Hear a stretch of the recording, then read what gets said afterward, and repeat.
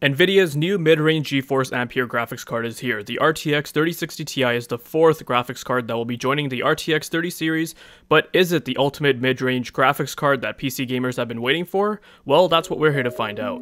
Hey, if you enjoy content like this, drop a like, make sure to subscribe, and smash that bell so you never miss another video.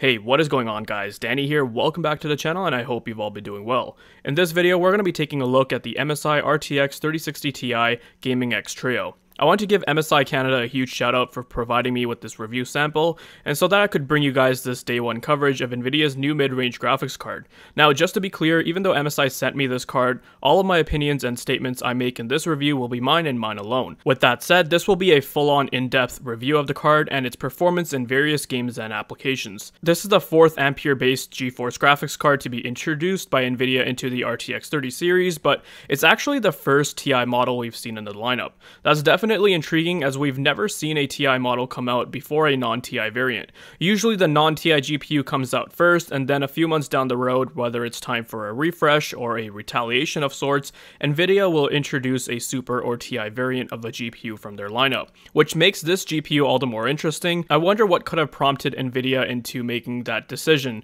and makes me wonder why the 3060 didn't come out first, but I digress. Now, the RTX 3060 Ti will be hitting store shelves tomorrow. This card will be targeting the mid-range market, a category that's usually one of the more popular segments, as graphics cards in this segment tend to bring great bang for the buck performance and often provide performance seen from previous flagship GPUs at much lower prices. And that's key because while flagship GPUs RTX 3090s and 3080s of the like might get a lot of attention in the tech press, those aren't the cards that the masses are looking to buy. It's cards like the 3060 Ti that most buyers will flock towards, as they don't necessarily break the bank. In this review, we'll be validating all that and seeing if this GPU is truly worth your hard-earned cash. With an MSRP of $399 US, it definitely does seem like an enticing option. But speaking of prices and availability, we'll be talking more about that in detail after we've gone through all the benchmark results, so without further ado, let's get on with the review. To start off, we'll be looking at the aesthetics and the design of the card. In regards to aesthetics, I won't have much to say because right off the bat, you might have noticed this card looks identical to the RTX 3080 Gaming X Trio that I reviewed last month. It's got the same black and gray gunmetal plastic shroud with many angular portions to it, which gives it that nice aggressive and dynamic look. It's also sporting the same Trifrozer 2 design using 3 Torx 4.0 double ball bearing fans, which by the way perform very well under load, as you'll see later on. The RGB implementation is the exact same with the stripes on the front of the card and the RGB LED strip on the top along with the GeForce RTX nameplate. It looks good and makes the card attractive. On the back of the card we have the same black graphene based backplate. MSI claimed that the graphene material used here for the backplate helps with thermals and is better than a traditional plastic backplate. MSI say that the graphene composite is 4 times stronger than its previous plastic backplates and offers much higher, up to 20 times the heat dissipation. To me, it seems like it's more of a mixture of graphite and plastic, with the backplate being mostly plastic. As much as I would have liked to see a metal backplate, hey, if it can make it advantageous for the card's thermals, I'm all for it. One of the things that MSI did change with the cooler's design was the fact that now the backplate has these cutouts near the end of the card, which I believe are meant to help with ventilation and benefit the airflow of the cooler, as the air gets drawn from the fans and is pushed throughout the entire cooler and can freely pass through from the sides and from the back. The RTX 3080 didn't have this implemented with its backplate, so I'm happy to see that MSI has improved the design. The shroud, like I mentioned earlier, is mostly made out of plastic, but doesn't feel cheap in any way. In fact, most of the build quality is quite robust, and the card overall is sturdy. The materials used here are fairly high quality and give it a nice finish, as I had seen from the RTX 3080. And just like the RTX 3080, the 3060 Ti Gaming X Trio is also a pretty bulky card, which I was surprised to see. It's 323mm long, 140mm wide, and 56mm in terms of thickness, the exact same dimensions as the RTX 3080 Gaming X Trio. It's almost like MSI basically took the same heatsink and shroud and slapped it onto the 3060 Ti, which isn't a bad thing, don't get me wrong, as I was already pretty impressed with the 3080 3080's performance, so it's a familiar implementation, and I can appreciate that because, why try to fix something that isn't broken? But since it's a bulky GPU, be mindful of its dimensions, take note of the space that's available in your case before purchasing the card. Doing a teardown of the graphics card gives us a much closer look at the heatsink's design, the cooling solution, and lets us see the components MSI is using on the card itself. Taking a look at the aluminum heatsink, you can just see how bulky it actually is, complemented with this dense fin stack, which therefore increases surface area for greater heat dissipation and allows the card to be cooled more effectively. You can also see the 6 nickel-plated copper heat pipes which run through the entire length of the graphics card, which are converged together and make direct contact with the GPU. These 6 copper heat pipes are essentially doing most of the heavy lifting, taking heat away from the GPU core, which then run throughout the cooler and then are cooled off by the air that's pushed from the fans.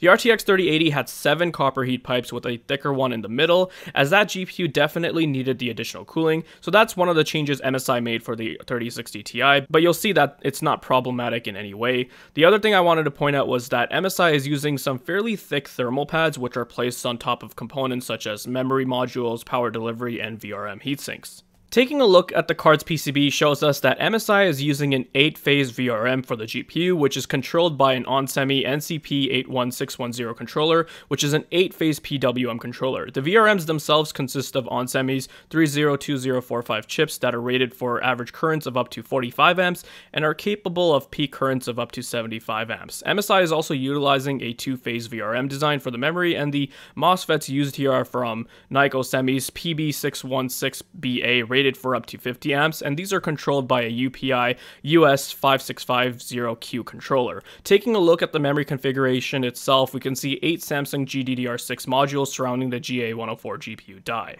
So overall, in regards to the aesthetics and design of the GPU, MSI have done a pretty good job here. I was already pretty impressed and happy with the cooler from the 3080 Gaming X Trio, and so I was glad to see it carried over to the mid-range graphics card. I really like the look of the graphics card, the RGB implementation is on point, the cooler performs very well and is very quiet under load. MSI gets a thumbs up from me for continuing the use of this effective design. Let's move on to the specifications of MSI's RTX 3060 Ti Gaming X Trio. The 3060 Ti is powered by NVIDIA's Ampere architecture. Now, if you guys want to know more about the changes they brought with Ampere, I highly recommend reading their white paper, and I have covered some of that information in my previous videos. The RTX 3060 Ti is based on the GA104 chip, manufactured on Samsung's 8nm process, and has a die size of 392mm square. For a mid-range graphics card, that's a fairly large GPU. The GPU is packing 4,864 CUDA cores with a SM count of 38, 152 texture mapping units, and 80 render output units. The RTX 3060 Ti also has dedicated ray tracing hardware,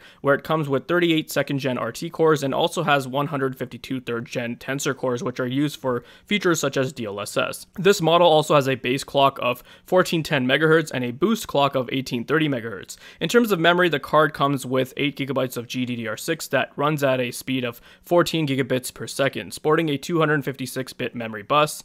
As for the I/O, the card comes with 3 display ports, which are of the 1.4A standard, and 1 HDMI 2.1 port. MSI's RTX 3060 Ti Gaming X Trio has 2 8-pin power connectors, and this GPU has a 200-watt TDP, which for a mid-range card is a bit on the higher side, though it seems like the entire stack of Ampere-based GPUs have trended towards the higher end of the power consumption spectrum, so can't say this wasn't expected. Graphics cards are just becoming more power hungry as both AMD and NVIDIA are looking to push the silicon to its limits, and you can actually see what I mean by this later on when we take a look at overclocking and power usage. Moving forward, let's do a quick rundown of the test system I will be using to test the RTX 3060 Ti. For the CPU, we've got an AMD Ryzen 7 3800 XT cooled by a Corsair H115i Pro XT 280mm all-in-one liquid cooler. For the RAM, we've got 16GB of G.Skill Trident Z memory running at 3600 MHz with CL15 timings. The motherboard is an MSI MEG X570 Unify. For our storage device, we've got a 2TB Samsung 970 EVO Plus NVMe SSD. Powering the entire system is an EVGA G3 1000 watt 80 plus gold power supply. If you're interested in full system specs, check the video description down below. Now that we've gotten specifications for the GPU and test system out of the way, it's time we finally jumped into the performance data and benchmarks. Now for these benchmarks, I will be comparing the 3060 Ti to the RTX 3080 and RTX 2080 Super.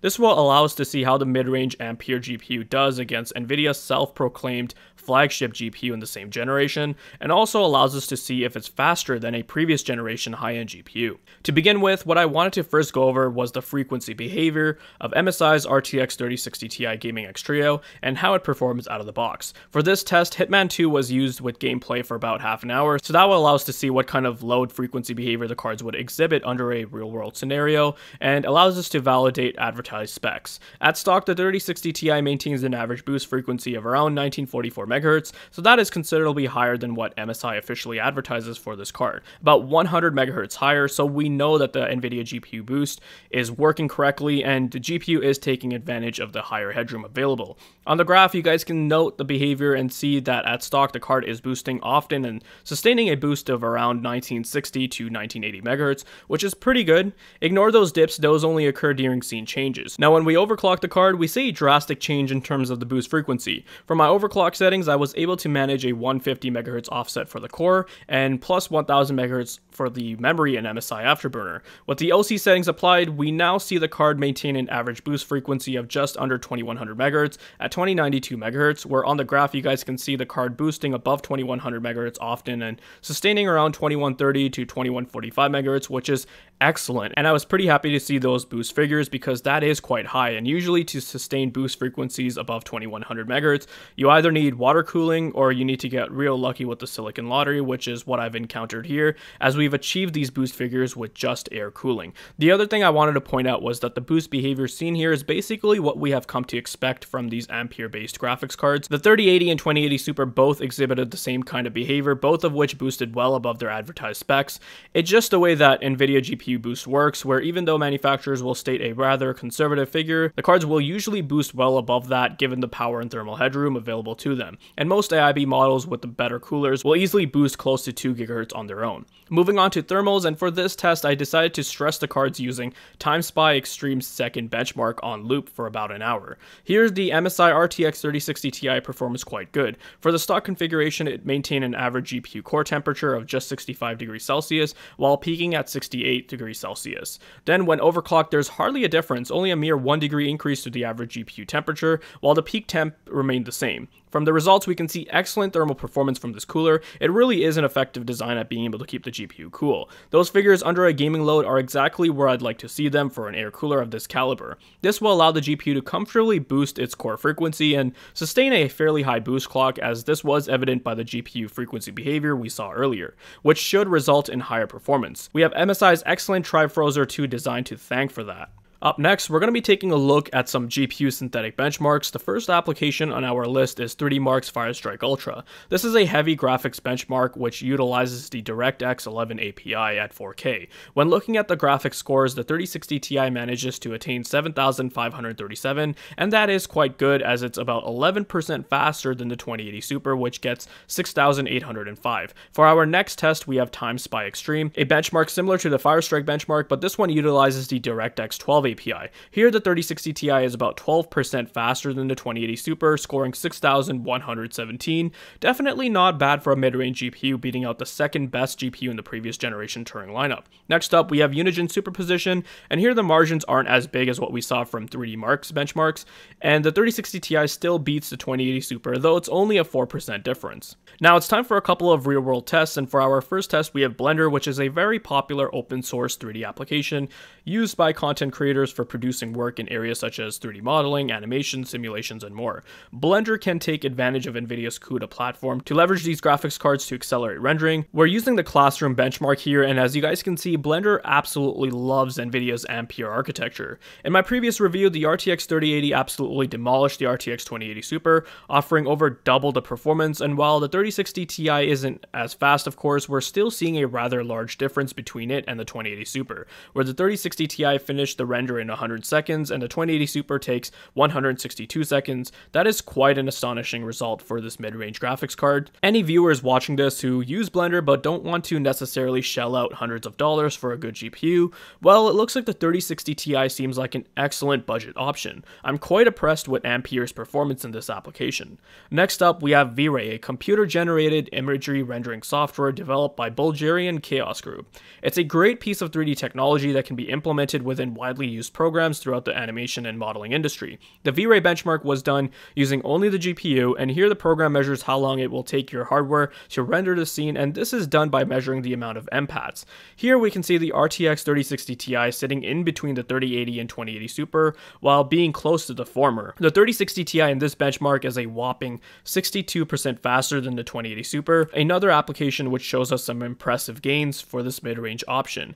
And I guess it also just goes to show the huge advancements NVIDIA has made with the Ampere architecture when it comes to raw compute performance. If anything, they're looking like a great series of GPUs for content creators. Alright, now that we've gotten those 3D synthetics and rendering benchmarks out of the way, it's time we looked at some gaming performance. So starting with our gaming benchmarks, we have Shadow of the Tomb Raider, a beautiful third-person action-adventure title. Please note, all the gaming benchmarks were tested at 3 resolutions, 1080p, 1440p, and 4K. I decided to test 3 resolutions as opposed to just 1440p and 4K like in my last review, because I know that gamers who are looking to buy a mid-range graphics card, such as this one, will be mostly playing at lower resolutions like 1080p and 1440p, while occasionally trying some games at 4K, as they likely don't have an expensive 4K monitor or TV and probably have a cheaper 1080p and 1440p panel. This should give you guys a broader insight on how this card performs across the 3 resolutions. As for settings, most games were tested with their highest presets available, with post-processing features like motion blur turned off for obvious reasons. And Shadow of the Tomb Raider at 1080p, we're seeing some pretty strong performance where it averages 155 FPS and gets 113 for the 1% lows, coming out just slightly ahead of the 2080 Super. At 1440p, we can see a similar story where the 3060 Ti just edges out the 2080 Super by a 5% margin for the average frame rate, and that margin is also bigger for the 1% lows at 9%. Then at 4K, we see both the 3060 Ti and 2080 Super offer practically the same performance, with the 3080 sitting proudly on a totally different level. But still, for the 3060 Ti offering like-for-like performance against the previous gen 2080 Super is impressive to see. Also note, I am going to be going a bit quicker here when going through these gaming benchmarks, as there are 3 resolutions now, so there's more data to cover, and my last review I felt like I spent way too much time rambling on about performance. Next up, we have Hitman 2, and at 1080p we're effectively running into a CPU bottleneck, as all 3 GPUs are practically offering the same level of performance. At 1440p, and we can still actually see the 3080 get CPU bottlenecked, as both it and the 3060 Ti are still neck and neck, with the 2080 Super starting to trail behind them. Then when we shift our focus to 4K, we're now completely GPU bound, as the 3080 is 54% faster than the 3060 Ti, but the 3060 Ti is also slightly slower than the 2080 Super when comparing the average frame rates, a difference of 5%, although that's nothing noticeable. Far Cry New Dawn is next, and at 1080p and 1440p we're again running into a similar situation as we did with Hitman 2. All 3 GPUs at these lower resolutions are showing the same level of performance because of a CPU bottleneck. With that said though, performance seen here at these resolutions from the 3060 Ti is pretty decent. You can expect a pretty smooth experience. At 4K, when we're fully GPU bound again, is where we see the margins widen. Here the 3060 Ti and the 2080 Super are again tied with respect to performance, so another good showing for the mid-range Ampere GPU. For our next title, we have The Division 2, and this is a title that is more GPU bound, as at 1080p we can still see a major difference between the 3080 and 3060 Ti. The 3060 Ti at 1080p gets 113 FPS average, and the 2080 Super gets 110 with the same 1% low figures. At 1440p, the 2080 Super is ahead by 8% when compared to the 3060 Ti, but still both GPUs show good figures here. Although both GPUs are quite a bit slower than the 3080, which is enjoying a 68% lead over the 3060 Ti. At 4K, and we see a similar story where both the 3060 Ti and 2080 Super are delivering virtually the same experience, but it wouldn't be all that great with the average FPS figures in the mid-40s. Here the 3060 Ti is significantly slower than the flagship RTX 3080. I always like to include a racing title in my benchmark suite, so up next we'll take a look at Forza Horizon 4. This is another title that's showing us a CPU CPU bottleneck, as at 1080p here we can see the 3060 Ti matching the RTX 3080 while also being 6% faster than the 2080 Super. Didn't imagine Forza Horizon 4 to be so CPU bound, but I guess this was only realized once faster GPUs like the 3080 came out. With an average FPS of 164, that's going to allow the user to enjoy this title with spectacular performance. Even at 1440p, performance doesn't drop by much and you're still going to attain excellent performance. Bumping up the resolution of 1440p, we can see the margin between the GPUs widen a bit, with the 3060 trailing the 3080 by 7%, but leads the 2080 Super by a 6% margin. Then at 4K, we can see the 3060 Ti and the 2080 Super offering practically the same performance, with both of them being significantly behind the 3080 at this GPU-bound resolution. Still, the average is around 100 FPS. That's excellent, and you need not worry about bad performance even at this demanding resolution. Gears of War 5 is the next title on our list, another one of Microsoft's beloved IPs, and one of my personal favorites. At 1080p, we see the 3060 Ti matching the 3080 again at this CPU-bound resolution, with the 2080 Super trailing it by a 6% margin. Then at 1440p, we can see how both the 2080 Super and 3060 Ti are neck and neck, offering the same performance. The figures here are pretty good though, and the 3060 Ti will be great for high refresh gaming experience in this title. At 4K, the 3060 Ti is now losing to the 2080 Super, just shy of that 60 FPS mark, averaging 56 FPS and gets 46 for the 1% lows. Still, as long as you make a couple tweaks here and there in the settings menu, you'd be able to attain a pretty good smooth experience with the 3060 Ti in this title at 4K, and this is excellent for a mid-range GPU. It just goes to show you that it's versatile, and being able to game at all three resolutions, not just 1080p and 1440p, but playable at 4K with ultra settings is a great showing.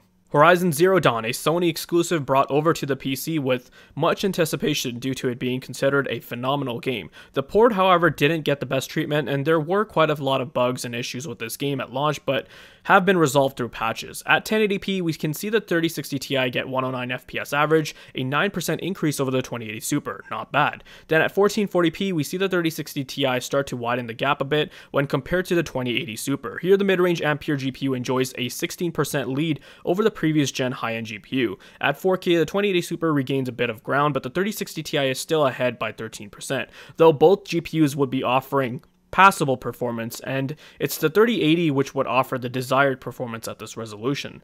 Borderlands 3 is the next game on our list, and this is a title that also shows performance scaling for the GPU, as at 1080p the 3060 Ti is 40% slower when compared to the 3080, but is 8% faster when compared to the 2080 Super. Although what's interesting to note is the significantly better 1% low results from the older Turing GPU when compared to the newer Ampere GPUs. At 1440p, the 3080 is still way ahead of the pack, whereas the 3060 Ti and 2080 Super are basically neck and neck when it comes to the averages, with the 3060 Ti offering slightly better 1% lows, but you guys can see that at this resolution, both GPUs are just slightly above that 60 FPS mark, still doing decent. So at 4K, we see both the 3060 Ti and 2080 Super struggling to get acceptable performance at 39 FPS average, with the 3060 Ti offering slightly better 1% lows, and it's the 3080 which will offer an acceptable, smooth performance here at this resolution. Alright, the next few titles you will see are new additions to my benchmark suite. I thought I'd finally update the list with recent titles. Starting us off is Watch Dogs Legion, and this game is quite demanding, as at 1080p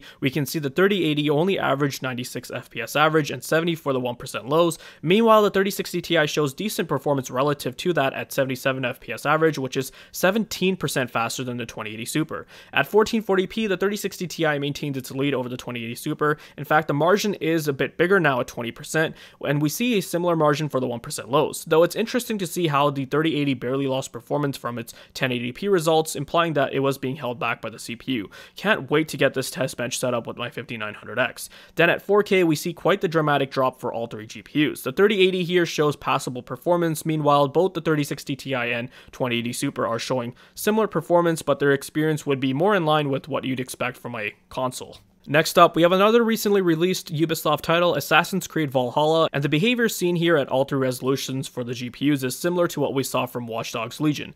At 1080p, the 3060 Ti attains an average of 76 FPS and 58 for the 1% lows, and when comparing that to the 2080 Super, it is higher performance, however, it is closer to the 3060 Ti than we saw in Watch Dogs.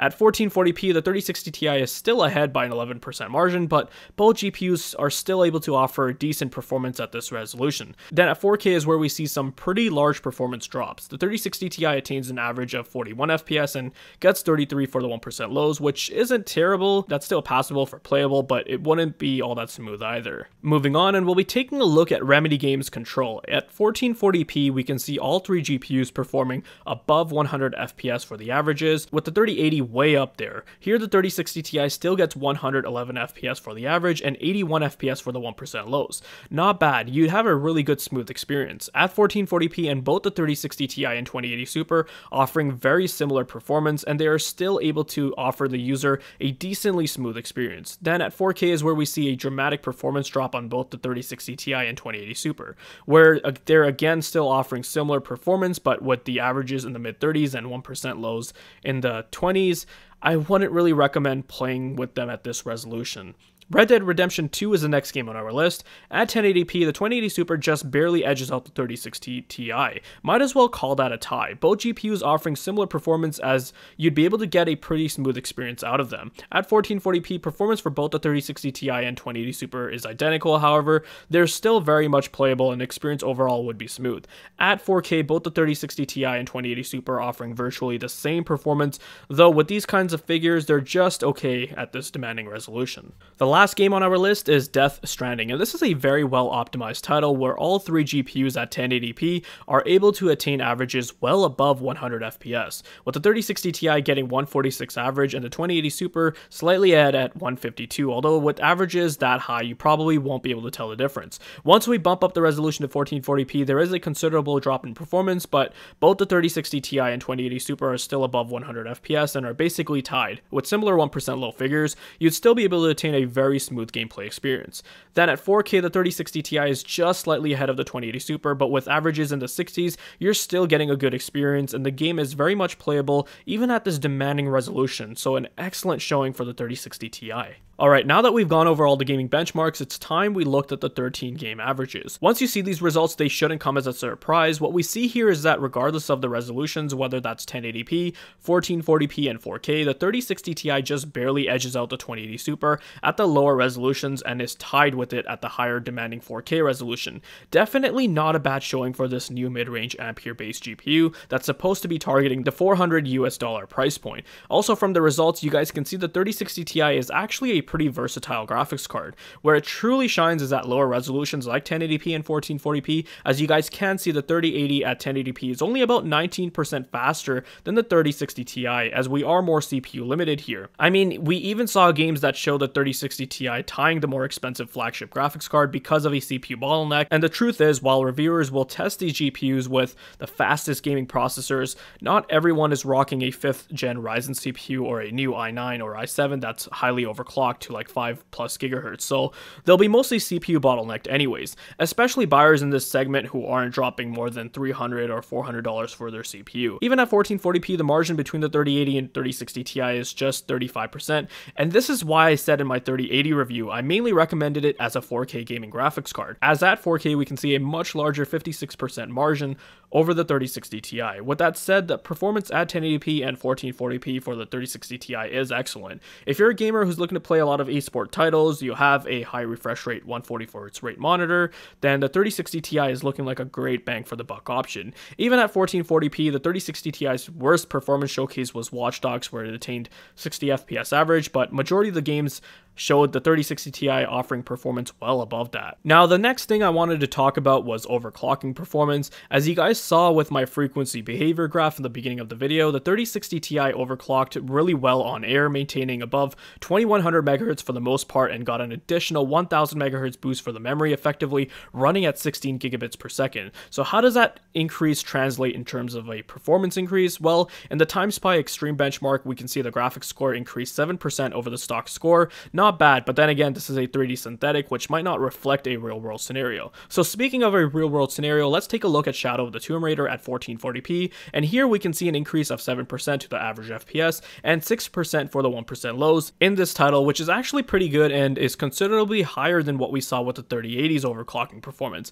And that's the same performance increase we saw in TimeSpy, so that's pretty good. Another title we'll take a look at is Gears 5 at 1440p, and here the overclocked 3060 Ti is 11% faster than the stock configuration, where it was tied with the 2080 Super and now is quite a bit ahead of it. That's actually pretty good because with the 3080 and 2080 Super, the overclock configurations barely impacted performance in a noticeable way, whereas the 3060 Ti does see a better performance bump. It's nothing earth-shattering, but it's still free performance. Only it took me a few minutes to set up an MSI Afterburner, so I'm not complaining. Alright, now I wanted to talk about RTX performance. This is a ray tracing capable GPU after all, and with all the hype surrounding ray tracing and Ampere's improved 2nd gen RT and 3rd gen Tensor cores, it's worth checking out and seeing how it compares against the older high-end Turing GPU. To start off, we've got 3D Mark Port Royal, a 3D synthetic benchmark that makes use of Microsoft's DirectX ray tracing. Here, the RTX 3060 Ti actually gets a slightly lower score than the 2080 Super, where the latter is ahead by a mere 1%, so it's not a huge deal. It's essentially the same level of performance. For our first game, we've got Shadow of the Tomb Raider, and we're going to be taking a look at the 4K data, and even though the 3060 Ti is more geared towards 1080p and 1440p resolutions, what we're trying to see here are the performance impacts rather than the overall performance, and I also want to alleviate any other system bottlenecks by playing at this demanding resolution and be primarily GPU bound for this test. With DLSS, the 2080 Super pulls just slightly ahead of the 3060 Ti, though it's not by much. Not really noticeable, so you can pretty much call that a tie. Then with ray tracing enabled, we see a large 61% drop on the 2080 Super, whereas the 3060 Ti is a little less severe at 54%. And if you're wondering what kind of impact the other Ampere-based GPU is going through, well, the performance impacts there are also similar. Once we combine ray tracing and DLSS together, you guys can see it does help bump up performance for both the 3060 Ti and 2080 Super to a much more playable state, but the experience here wouldn't be all that smooth, kind of similar to what you'd expect on a console. But that's not the focus here. What we wanted to see was how performance was impacted on the RTX 3060, and I'll be showing you guys two more games, Control and Watch Dogs Legion, which also support ray tracing in NVIDIA's DLSS, but the results don't need any further explaining. The figures seen here from the 3060 Ti when compared to the 2080 Super between the two GPUs is very similar. It's not like the newer 3060 Ti does considerably better with ray tracing enabled or DLSS enabled, which is a bit disappointing to see considering we are talking about faster improved ray tracing and tensor hardware, though this was already something I discovered when I compared the 3080 and 20 Super in a previous video with more games to see the impacts of RTX on. So can't say I'm surprised at all. We saw the 3060 Ti and 2080 Super offering similar performance figures when it came to raw traditional rasterization performance, and now we can see that with ray tracing and DLSS, the story is the same, with both GPUs neck and neck. Also, since these were 4K benchmarks, and most people will be playing at 1080p or 1440p, the RTX 3060 Ti will be able to perform much better at those resolutions with ray tracing enabled. You'll finally be able to get playable frame rates from a mid-range graphics card with RTX on, and that's fantastic, whereas before mid-range options struggled even at lower resolutions. No more having to sacrifice the resolution or turning down other settings to compensate for ray tracing performance. Moving on, we'll be taking a look at power consumption. Power consumption was tested using TimeSpy Extreme's second graphics test for 1 hour. To nobody's surprise, the RTX 3060 consumes less power than both the 3080 and 2080 Super. Looking at the stock configuration of the 3060 Ti shows us that it consumes about 240 watts on average and peaked at 250 watts, which is the power limit of this card. Interestingly, when the 3060 Ti is overclocked, power consumption was barely affected as the GPU was already pushed to the limit, and so that's why you only see an increase of just 2 watts to the average, as now the GPU is more frequently running into its power limit. But damn, 250 watts on a mid-range card, you can actually see that it's not that much more efficient than a previous generation Turing GPU. This is actually pretty hilarious because when you look at the big picture, the mid-range GPUs are now more expensive when compared to the previous generation cards in the same segment, and they're also a lot more power hungry, which means the user might have to upgrade their power supply with a more higher wattage or higher quality power supply, bringing the overall cost considerably higher. I remember back when the 1060 came out, you could throw that card in a pre-built office machine with a crappy PSU, and it would still work for the most part considering how power efficient it was. Since we're on the topic of power consumption, in the near future I will be making a video where I explore undervolting these Ampere GPUs for some efficiency gains, so stay tuned for that. Okay, so now I guess it's time to give my conclusive thoughts about the RTX 3060 Ti. The MSI Gaming X Trio model is built pretty well, looks attractive, runs very quiet under load, and the thermals are also excellent. This particular model was also overclocked nicely too. Your mileage may vary on that though. Overall, it's a good mid-range GPU. I was happy to see that the card was able to match or slightly beat out the previous generation high-end RTX 2080 Super, though do keep in mind that the RTX 20 series wasn't anything spectacular to begin with, so it shouldn't have been that difficult for newer GPUs to match the performance. I even said this in my 2080 Super review last year when I saw it wasn't that much faster than my 1080 Ti, and that's a GPU from early 2017, so that says a lot. Regardless, I was happy to see that the main objective was fulfilled here, which is for mid-range cards to bring previous high-end performance down to lower segments, being able to deliver high-end or previous gen flagship performance to the masses at lower prices. That is, if you can actually find this card at MSRP or at least close to MSRP. You see, with the low supply of stock and crazy high demand, this is driving prices higher than where they should be. One thing is for sure, this entire industry is trending towards increased prices, and I don't like it.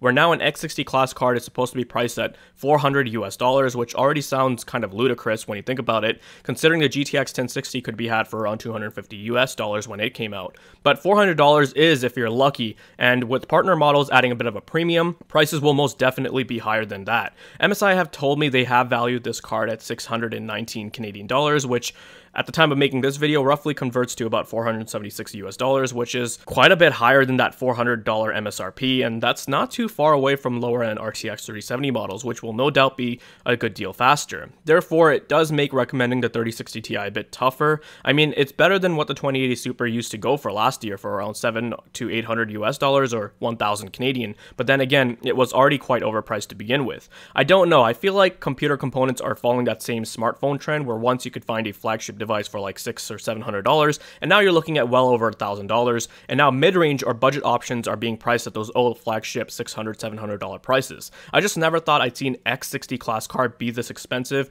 but this is the reality of the market, so what can you do? But if you are able to find the RTX 3060 Ti for $400 or close to that, then I'll say it's a pretty decent deal. You're getting excellent 1080p and 1440p performance in some games. The GPU is capable of delivering a smooth experience at 4K. Before the RTX 3060 was released, I was using my RTX 2080 Super with my 4K OLED TV, and for the most part, it was able to do a decent job in a considerable amount of games. I just had to spend like maybe 5-10 minutes kind of tweaking settings here and there, and it did give a deliverable and acceptable experience. Seeing as how the 3060 Ti is the same, if not better, then it's also a pretty viable option. Also, considering this is a mid-range GPU and has a smaller die size than, say, a flagship GPU, it should also be easier for NVIDIA to manufacture, making it easier to find, so we hopefully shouldn't run into too much stock issues and supply issues and with price hikes. So the RTX 3060 Ti does get my recommendation, and I believe it's a decent mid-range graphics card in this current state of the market that PC gamers will probably have been waiting for. That is, if you can find it at MSRP. I hope you guys found this video to be informative and helpful. Let me know your thoughts down below. Check out the video description on ways to support the channel and for my other videos. If you guys are interested in more content like this, then make sure you're subscribed. Thanks for watching, take care, and I'll see you guys in the next one.